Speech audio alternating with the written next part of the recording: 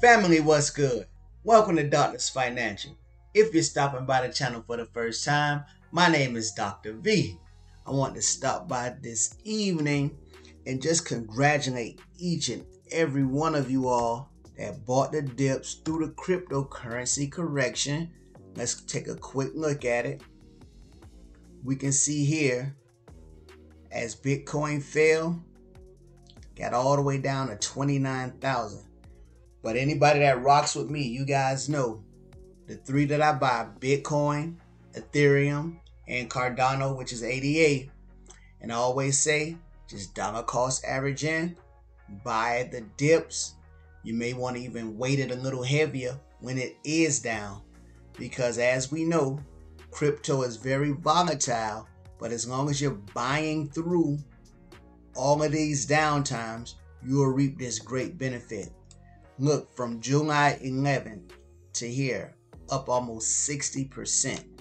As long as we were buying through the dips, we should be sitting okay. Even if you started buying during the all-time highs up here, as long as you buy through the dips, you should be just fine. And I do believe Bitcoin, by the end of the year, it will be testing the $60,000 to $65,000 range. By the end of the year, I see this continuing to go up, continuing to go forward. The next cryptocurrency that I buy, and I dollar cost average into it, Ethereum.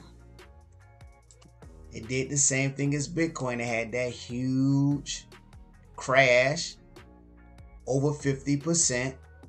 But as long as that's from May to July. But as long as you bought through all of this volatility, you bought through all of these downtimes when Ethereum was below $2,000, well below $2,000.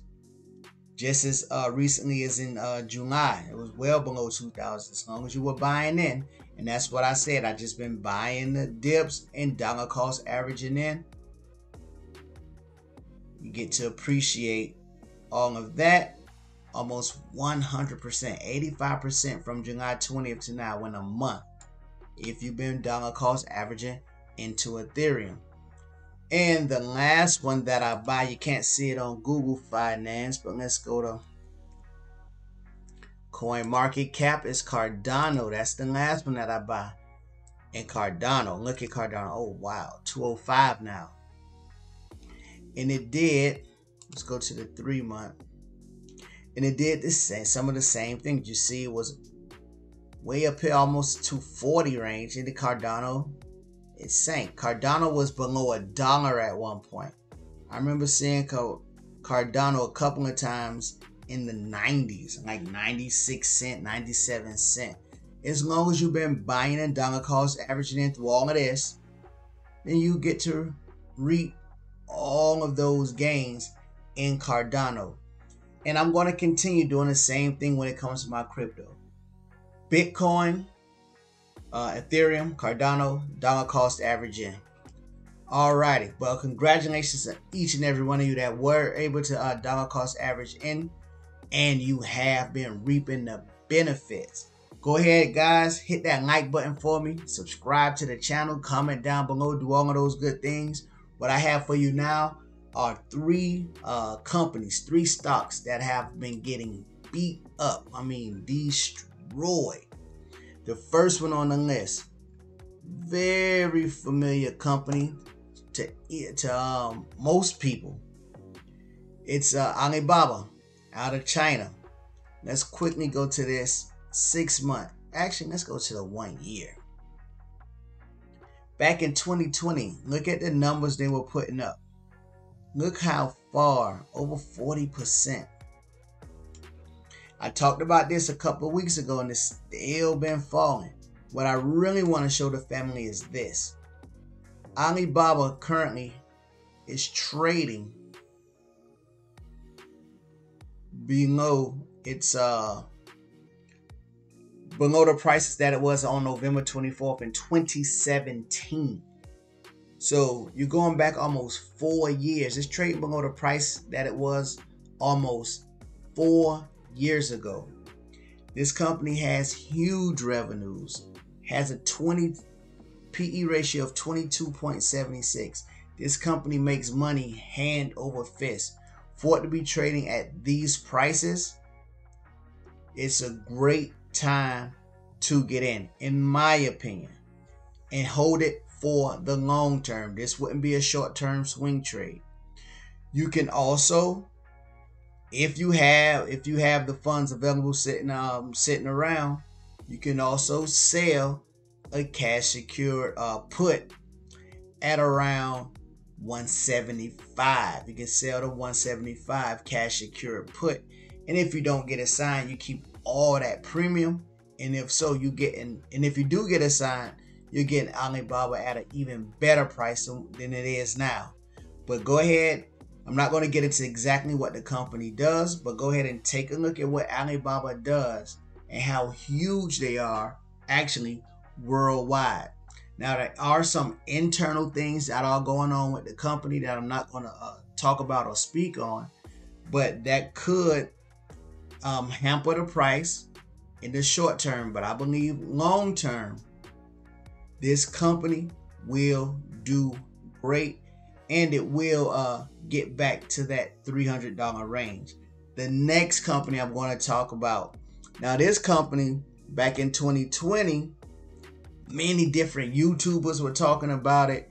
Many different people on Reddit. This was one of the hot stocks back in 2020. So many people had high hopes for this company. And it's Tattooed Chef. And they sell the plant-based frozen meals. You could go ahead and check them out. I never tried one.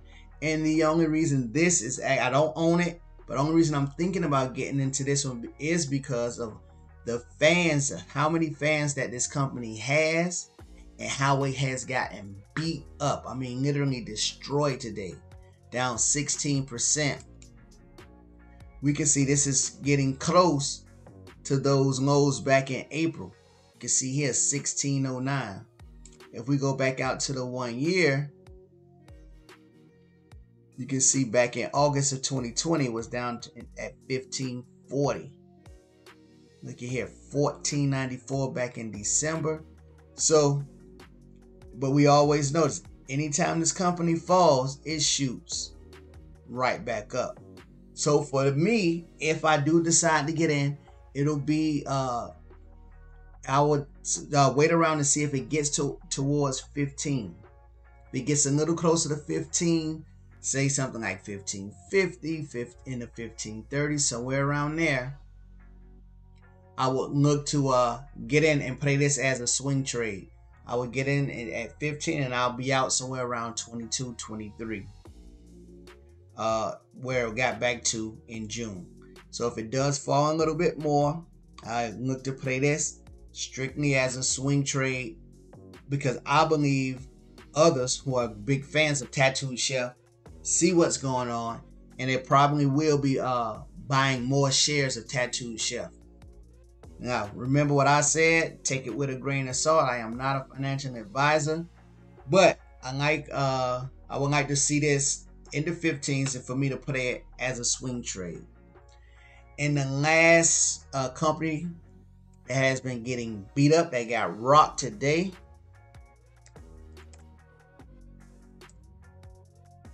SoFi, down 14%. Now, SoFi is in the zone that I like it. I like it at anything under 15. I do have enough shares that I wanted. The last time I bought SoFi, I actually got it at $14.85. So I would look to see if it falls below where I got it last time. If it gets to the low 14s or even in the high 13s, 1420, 1380, in that range, then I'll be looking to buy more SoFi. SoFi, I do like long term. I do want to hold my SoFi for years. I believe for years to come, SoFi will do well long term. And we can see here over the past month, this is about the range SoFi has bounced off from. So let's see if it can hold above the 1450 range or so. Let's see if it holds above that. If not, if it does fall and it gets into the 13s, I'll be looking to add more to my position. Now, the reason for Tattoo Chef and SoFi, their falls on today, they both had very disappointing earnings. I believe Tattoo Chef, they had an EPS miss of like over 7,000 or 6,000 or so. Let me quickly go into it just so I can be correct.